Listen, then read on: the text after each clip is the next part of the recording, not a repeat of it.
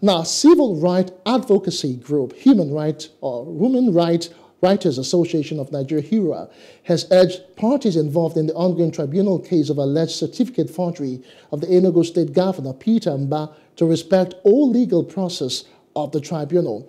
Addressing newsmen in Abuja, National Coordinator HURIWA, Comrade Emmanuel Onwubiko, further urged all stakeholders, especially the media, to exercise restraint and refrain from narrating false claims. Furthermore, we urge the media to exercise professionalism and impartiality in their reportage on this issue. It is of utmost importance that journalists adhere to ethical standards and verify information before disseminating them to the public. Misinformation and biased reporting can lead to further confusion and hinder the progress of the legal process. As we continue to monitor the proceedings of the petition tribunal and the other proceedings in other regular courts, we reiterate our trust in the judiciary to dispense justice fairly and independently.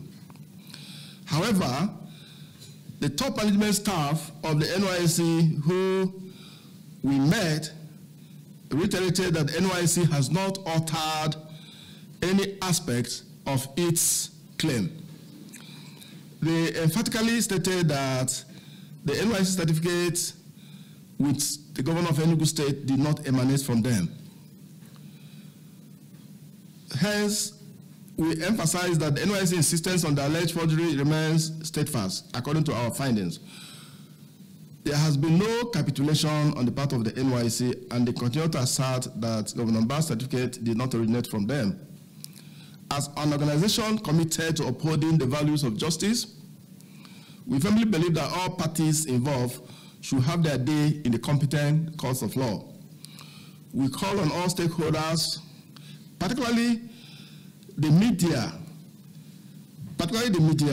both mainstream, both online, both social, especially from those online media where a lot of people rely on.